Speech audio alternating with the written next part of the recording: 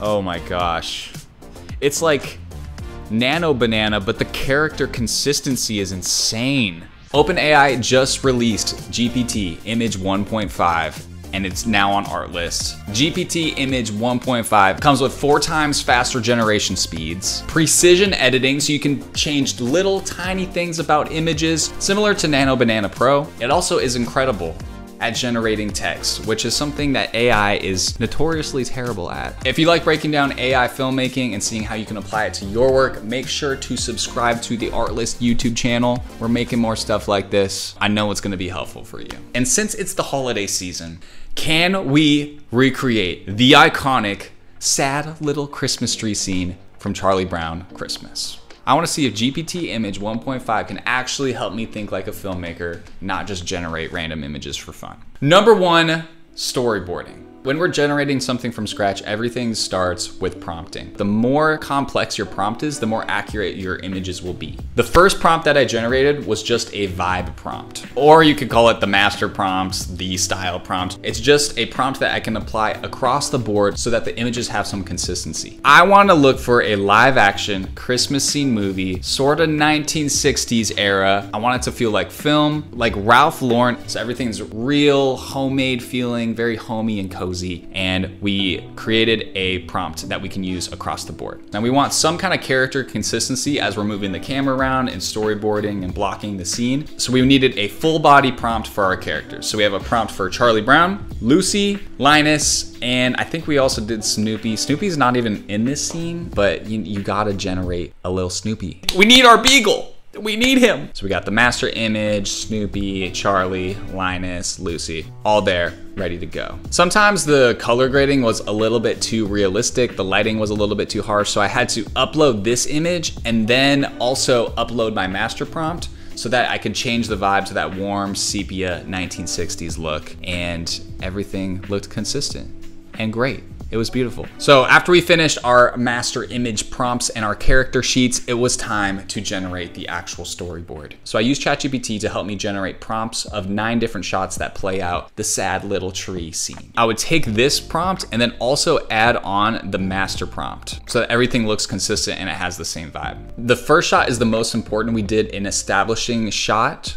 of the entire Christmas tree farm, and we used that shot over and over again as a reference image for the setting where the scene takes place. And whenever I was generating the first versions of all of these scenes, I would use text to image, upload my shot prompt and the master prompt. The reason that I love using GPT Image 1.5 for storyboarding is speed is everything. We can do 3 images at a time, and it's the intersection of the fastest and best image generation out there. So we can iterate really quick and put it all together in a jiffy. I went and rewatched the beginning of the scene, but I didn't want to create it shot for shot. So I was trying to avoid it, but I was also trying to make it sort of accurate. And I realized that Linus is there with Charlie Brown throughout the scene. So I was like, all right, Linus has got to be there. So we added him in to the second shot. I have an image of Charlie Brown by himself as the second shot, and then have an image with him and Linus. So to wrap up storyboarding, you need your character images, your master image, all your storyboarding prompts, and then use those character images and that master vibe image as reference points or a wide shot from the scene so you can create consistency as you build out your scene with storyboarding.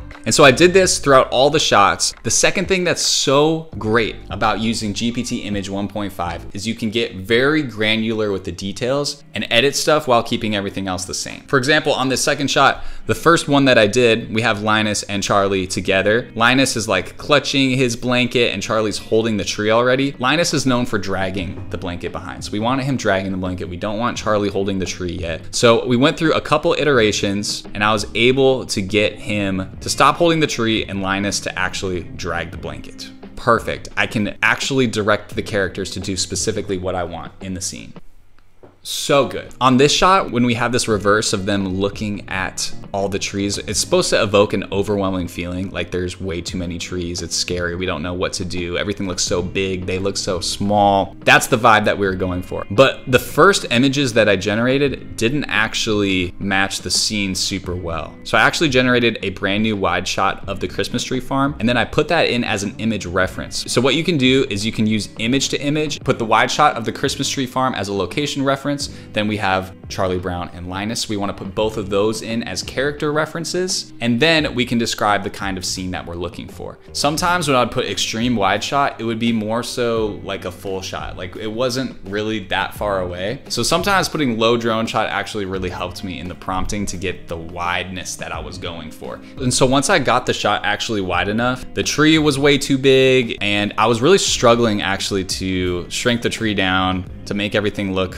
completely right. We got there pretty close and I was able to, remove simple things like Linus was holding the blanket. He shouldn't be holding the blanket because the blanket's now supposed to be wrapped around the tree. Now, speaking of iteration, halfway through, I realized that Charlie Brown and Linus weren't wearing the exact same clothes when they went to the Christmas tree farm from the animated film. They were wearing clothes that were a little bit more likened to their traditional default outfits. But what if I all of a sudden wanted them to have the exact same outfits that they had in the film? All I had to do was upload an image that I already created. And then I actually took a screenshot from the Charlie Brown Christmas film. And I said something like, put the kid on the left in the clothes of the guy on the right of the second image, make it look realistic. Also put the kid on the right in the clothes of the guy on the left in the second image, but make the clothes look realistic. The final image should look like the first image. We had Charlie and Linus, and then we had the other image from the animated film, and they were switched. So I had to tell GPT image where everybody was. It actually made their outfits so well. Now it wasn't perfect. It missed Charlie's hat, so we had to add the hat, button up the jackets, and then we got there just with a few iterations. I also made the blanket a little bit more blue. Like, it's so easy to take an image that you already have and just change little things about it, especially when it comes to clothes or facial expressions or things like that. Speaking of facial expressions, I was able to make Charlie look mad, make him look calm, make him look in a longing way towards his friends. This shot is the moment where Charlie's kind of defending his tree and the fact that he likes it, even though everybody else is making fun of him. And so I made him super mad.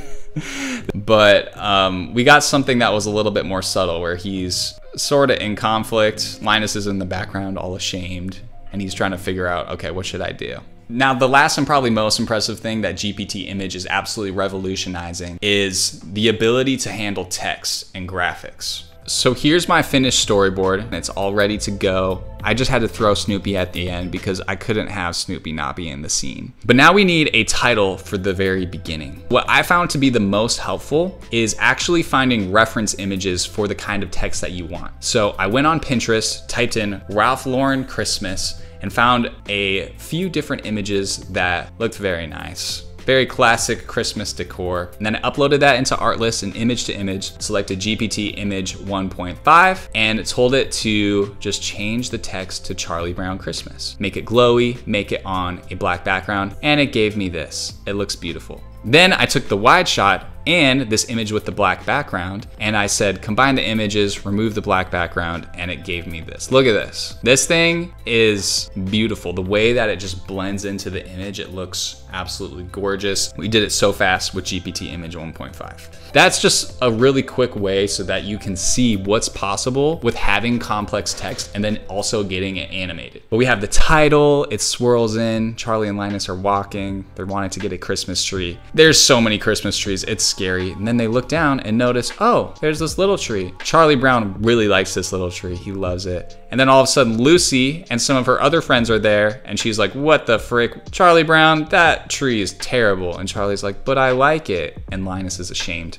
And then we crossfade and they all decorate it together. Some more people come into the Christmas tree farm because they like the little tree, and then the end. And then we're just gonna show a little shot of Snoopy because we gotta have him in there, bro. So let's give it the ranking. Were we able to complete the storyboard? Yes. Does it look good? It looks pretty solid, especially for a storyboard. It's great for storyboarding, previs, pitch decks, temp graphics, visual exploration. Incredible. Now, the weaknesses, probably not the best for final frames quite yet. The base of the tree looks different from shot to shot. Sometimes it struggles with emotional nuance and getting the facial expressions perfect, especially when you're directing characters to a crazy precise level. But then again, for storyboarding, it's perfect. It works great. This doesn't replace filmmaking, but it definitely helps us visualize what a film is gonna look like before we even shoot it. It's amazing.